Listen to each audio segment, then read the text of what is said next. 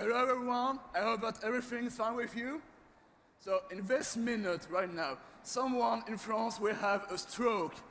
And most of you here will be unable to do anything. And this person will die, too bad. But we have a solution to save a life. We have an application that helps you provide stroke diagnosis in a few seconds. So you take a picture of a person, you have a machine learning algorithm that predicts whether it's a stroke or not.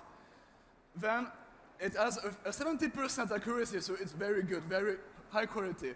So then you have a few questions that are easy and fast to answer. And then you have a result, which is a diagnosis and a call to action. Doctor, hospital, and everything.